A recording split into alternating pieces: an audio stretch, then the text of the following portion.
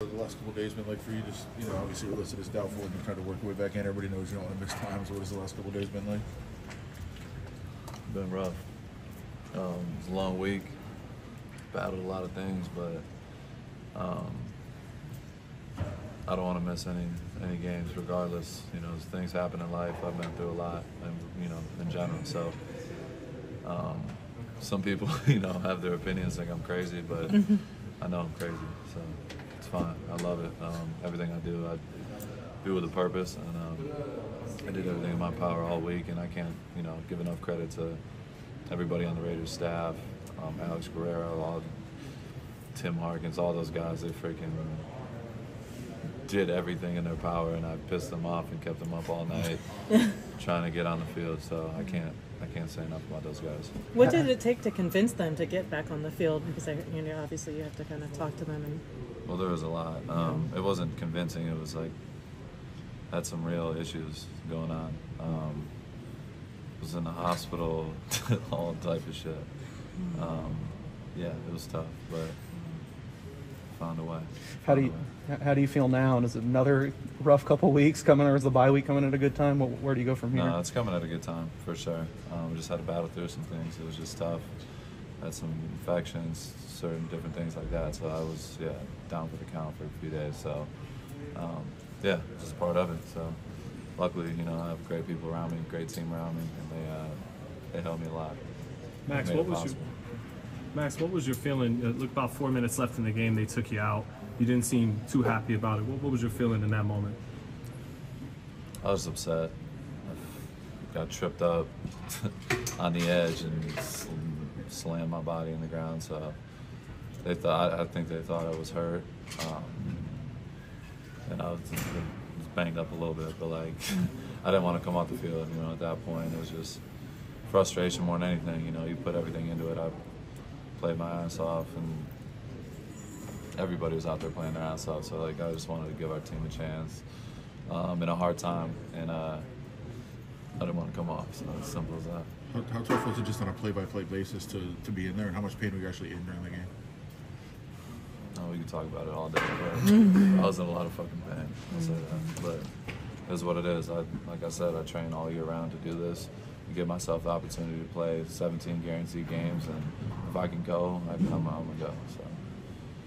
You guys had a 14-0 lead earlier. Did you feel there was a point when momentum kind of changed?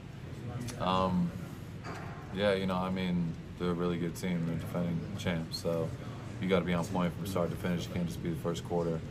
We talk about starting fast, but you got to finish faster. So it's like you got to keep your foot on the gas at all times, and they got the best quarterback in the world, so you can't lay off the gas whatsoever. Max, I just asked AP, and I'm not going to try to get you in any trouble, but there were multiple times you were getting tackled. You could see the holds. Yeah. He said he's talking to the refs before the game, during the game, after the game. Are you, as a captain, able to say anything, or do you have to keep your mouth shut? Nah, it is what it is. I'm used to it at this point. It's been all right, J-Rock. I'm used to it at this point. That's what happens. When you win a lot of rushes, you're gonna get held. So run or pass game. So it's just like it's a part of it. You can complain about it.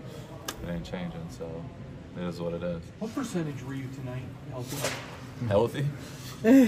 It looked like at points, I guessed 60-65%. Was that pretty accurate? Yeah, I don't know.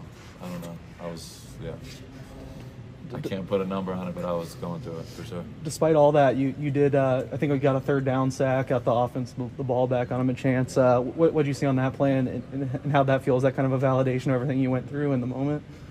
Yeah, I just out-of-body experience. I think I got freaking triple teamed on the play, and somehow I just kept fighting, finding a way, and made a play and help us get our offense another opportunity in a big moment. So.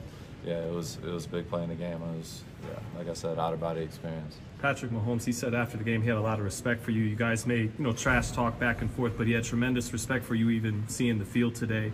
How mutual is that feeling between you and Patrick? No question. Like I said, I've said it many times, but he's the best in the game, and we go against each other twice a year.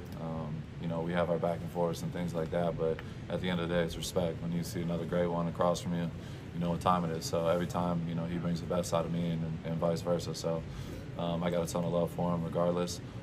It doesn't change how I'm approaching it. I'm trying to hunt his ass down every time I go out there, but he knows that and he respects it, and it goes both ways. So yeah, I got a ton of respect for him. Was there something that they did offensively to all of a sudden kind of start having success, or did they just keep plugging away and it was just tougher to defend them? You know, they did a lot of different things. I got to watch the film, obviously, but like I said, it's the defending world champs. You got to be on point, and just little things. It just comes down to details, getting off the field in critical situations. We didn't do that well enough tonight, and we didn't play good enough complementary football either. So those things go hand in hand. Max, speaking of respect, did you see all the love that you got on Hard Knocks? If so, how good does that feel? Yeah.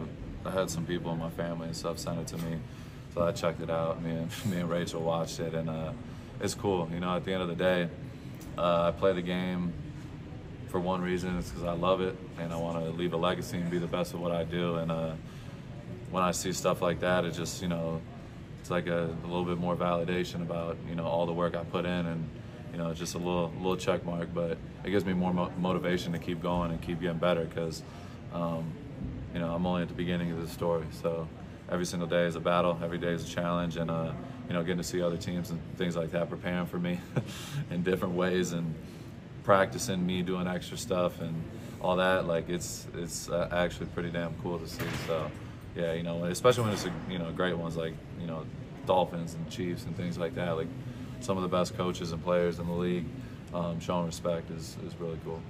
You guys all set? Thank you. Thank you.